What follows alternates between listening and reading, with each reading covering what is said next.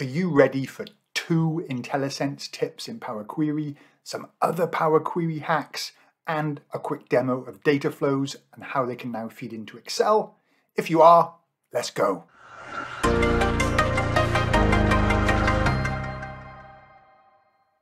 Okay, I'm going to start here in data flows. I'll build a very quick one. This is a Power BI feature. You need a Power BI Pro license and a workspace in Power BI to do this. And then I'll show you how you pull it into Excel and a couple of tips along the way in Power Query.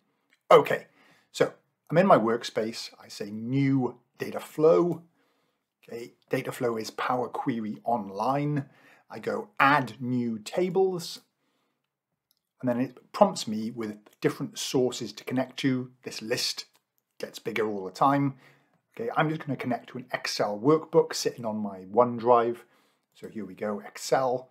I'll browse my OneDrive. This is a nice feature. And my list of OneDrive files should pop up.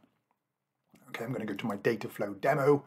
Here we go, some random data that I'm going to connect to. And select. Eventually a SharePoint version of this will come as well, I think by the end of the year, hopefully. Okay, we are just going to click on Next on the bottom right-hand corner.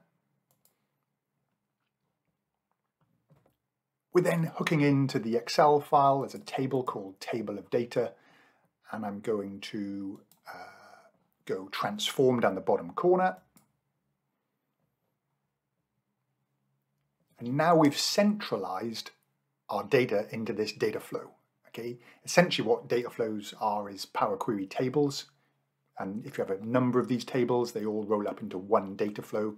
Essentially, the data is stored as CSV files in some data lake somewhere. Okay, so here's my data. Let's say I want to do one tidy up step so that multiple users can then use this data in the way it's meant to be used. I'll do something really simple like highlight these 4. I'll get rid of the dashes and replace them with nulls. So right click, replace values, find the dash, replace with nothing, click OK. Okay, there's probably other tidy up stuff I would do here if it's going to be reused in lots of different reports, but for example purposes, let's just stop there. Okay, this query is called Table of Data. You could give it a proper name, much more sensible than that, but let's just say save and close. Away it goes, and it'll ask you, what do you want to name this data flow? So remember, a data flow is really a folder of multiple tables of data. So let's call this my demo Excel DF for data flow. Okay, and click this refresh now. Otherwise, your data flow table is essentially empty. It doesn't actually load it as a CSV. Okay, so now I've got this data flow sitting there in the cloud. What do I do? Okay, I'm opening up Excel. In the insider or beta channel of Excel, you can now go data, get data from Power Platform, from data flow. Okay, if you haven't got this button yet, this is still possible. I'll show you how in a second. So I'm clicking on from data flows. It'll probably prompt you to sign in. And you jump through the sign-in hoops. Here's my workspaces. Here's the YouTube demo. And here's the demo Excel DF. Okay, and in there is my table of data. And I can just right-click and say transform. So I'm now connecting up to that data flow. Data flows are just a really good way of centralizing your data, or if you've got a really slow system, pull it into a data flow first and then build your reports off it. There's lots of scenarios. I've got a full video on data flows. I'll put a little link will pop up in a second. Check out the link at the end as well, and in the show notes. Okay, so here's my cleaned up data. Notice that all the dashes have gone. Okay, if you don't have that button, check this out. If I click on source, this formula here, Power Platform .dataflows brackets null, if you just type that in to a blank query in the current channel of Excel, it should just work. Give it a go, okay? Right, little tip. This column, I want to make it wider.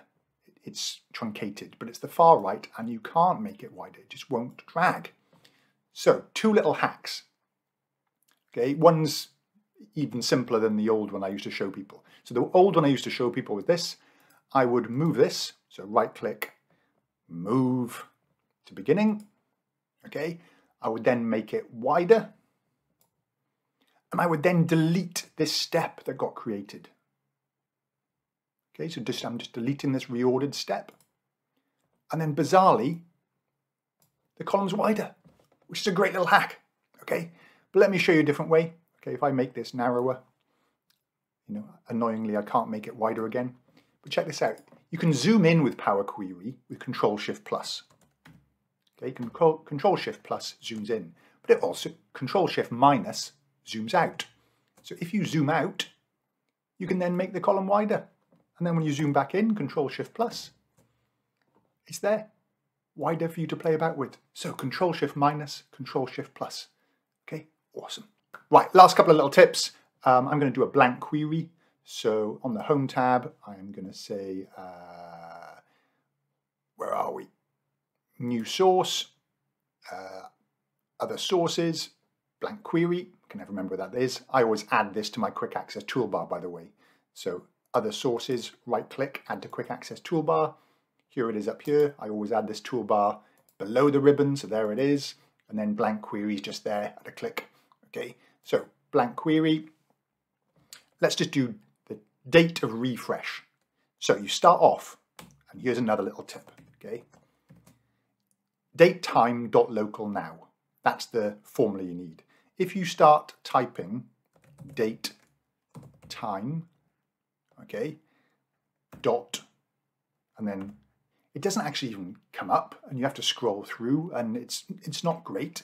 Oh, I can see it there, right? So I go down to it, and then I click on it, and it puts double date time, okay? Date time, date time. Don't write your formulas with a dot. Don't use the dot, okay? So this is what you do. You say equals local now, okay? There it is, date time local now. Click on it. So never type the dot, okay? That's the first tip.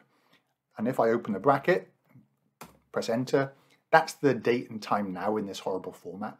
If you just want the date, you need to wrap it in a date.from. But check this out. If you start typing date dot and then you press tab, it wipes out your other formula.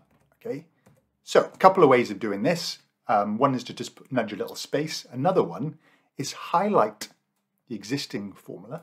I want to put brackets around the whole thing. Shift, open bracket, actually puts double brackets. So let me show you. Shift, open the bracket.